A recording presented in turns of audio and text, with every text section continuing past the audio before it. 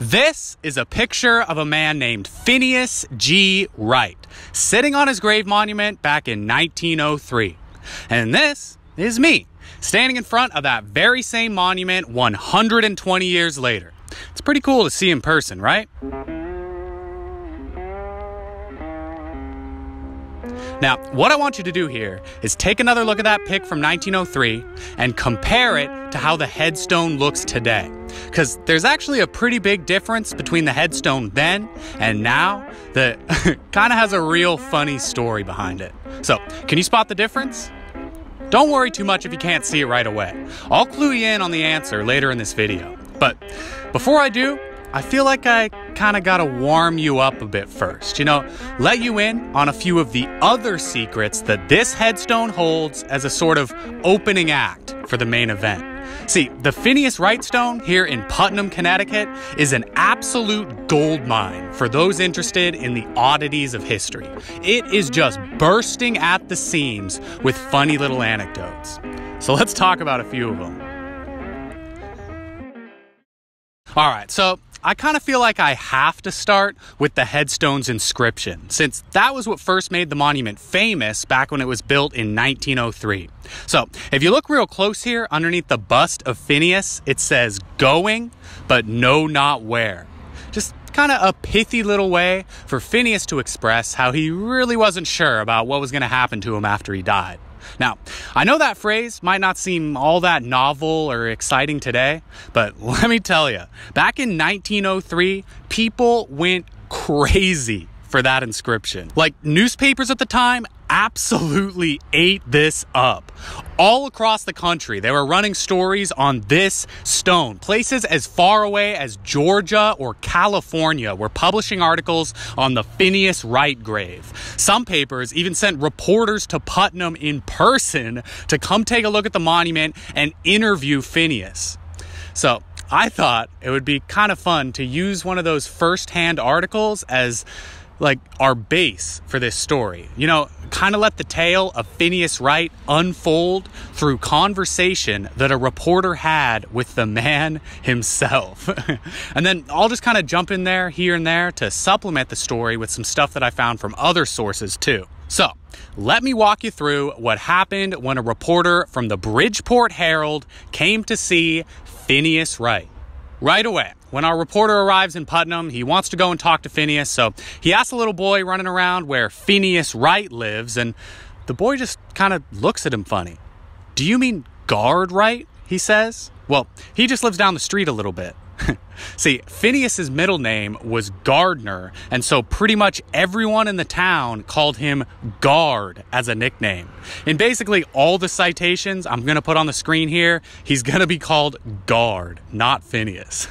So, our reporter, he walks on down the road and finds Phineas sitting on a neighbor's porch. He tells him that he's here to see the monument, and that was pretty much all it took to get Guard all excited. Phineas immediately jumps up out of his seat and offers to give the reporter a ride over to the cemetery.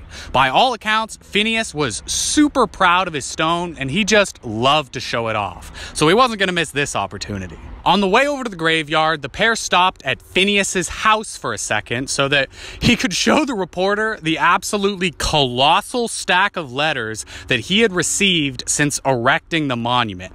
Apparently, a whole lot of people had taken issue with the agnostic nature of his grave's inscription and had decided to send him some messages to convince him to see their way of thinking. He was getting all sorts of letters from people telling him that he was going to go to hell and calling him a degenerate and an infidel and trying to convince him that their version of the afterlife was the correct one, but Phineas, he just really didn't care about all that. He wasn't going to budge on his inscription. It really meant a lot to him. As he put it, he was just being honest. "Them's true words," he used to say. But there ain't many folks that's got the honesty or the courage to say the same thing. As the cart rolled into the cemetery, Phineas started pointing out all the graves of his family members and began to talk a little bit about his backstory. Just give out a few tidbits here and there about his early life. Like, for example, he came to Putnam with his family when he was 2, and he grew up without a lot of money. His dad died in 1849 chasing the California gold rush. His mom died a few years later, and the bottom line is that Phineas is pretty much all alone nowadays. He's the only one in his family not buried beneath the earth. Interestingly, Phineas also liked to occasionally talk about his history with love. Sometimes reporters would ask him why he wasn't married, and Phineas would just kind of shrug and tell them that his heart was broken by a woman 40 years ago, and he just still hasn't recovered. He was in love once, but it didn't work out, and now he's resigned himself to living mostly alone for the rest of his life. After passing the graves of the Wright family, the cart rolled up and stopped in front of a kind of weird-looking grave marker. It was an obelisk-type monument that was snapped in half with a sign sticking out of the top that said, "This monument for sale by P.G. Wright." And what that monument was Phineas's first attempt at commissioning a headstone. Yeah, his famous one here with the bust on it wasn't even the only one he had made. First, he had tried out this obelisk style, but ultimately decided that he didn't like it. But hey, you want to know something real wild? This actually isn't Phineas's second stone. It's his third one. Yeah, he actually had one more monument made before this one. His second monument looked pretty much just like this, except for one difference. Instead of going but know not where, it said, "Never beat by man, but by woman," which was supposed to be a reference to the woman that broke his heart 40 years ago. See, Phineas was very insistent that no man had ever got the better of him, but that woman who broke his heart, she got to him. Oh, and by the way, if you're wondering why Phineas had that second monument replaced too, it's because he changed the way that he wore his beard, and he wanted the bust remade to reflect that. Yeah, he spent hundreds of dollars to remake an entire monument just because he was styling his beard differently. So he ended up sitting down at the stonecutters for 4 straight days and had the rock cut to a perfect resemblance, beard and all. And he loved this new stone so much that he had it sit in front of his front lawn for a while before he moved it down to the cemetery. And now here it is today in all its glory. But you know, this monument isn't the only thing that's interesting about this gravesite. No, the actual grave itself that I'm standing on, like right here, has an interesting and unique story to it too. See, when Phineas took the reporter up to the gravesite, he pointed out a gas pipe that he had sticking out of the ground in front of the headstone. That gas pipe was supposed to be a marker that the gravediggers could use to find and uncover the tomb that Phineas had built for himself. See, Phineas had some very particular specifications for how he would be buried, and he wanted to make sure that those would be followed. Like, first off, he didn't like the idea of being buried in a cramped up, tiny little grave. That felt suffocating to him. So what he did was have a massive hole dug into the ground and then completely lined with brick so that no dirt could get inside. So yeah, just about like 6 feet underneath me here is a big brick like square with a whole bunch of open air inside it that Phineas Wright is now resting inside of. But that is not even the best part. See, Phineas was really concerned about how his friends would feel on the day of his funeral. He really did not want them to be sad. So he did 2 things to make sure that everybody would have a good time while they buried Phineas Wright. First, he hired a local brass band to come on down and play a whole bunch of music for everybody. And second, he secretly hid a whole bunch of liquor inside of his tomb. He wanted to make sure that the gravediggers would find ample refreshments to relieve them after their labors. Yeah, so when the day of his burial came and the gravediggers popped open the tomb, it's, hey, look at that. Old guard left us a whole bunch of drinks and cigars, and isn't this just so awesome? He wanted us to have a little party out here, and it's just great to think about, isn't it? So the pipe was there to make sure that the gravediggers would actually dig in the right spot to find the liquor. Although I did read that Phineas eventually got rid of that pipe because he was afraid that people would think that it was supposed to be a breathing tube and that he was trying to breathe from down in his tomb. So instead, he had the pipe replaced with a flagpole and a banner. But hey, I think we've had just about enough time with the opening acts. It's time to reveal that difference that I talked about at the top of the video. So let's pull up those comparison pictures again. Do you see it this time?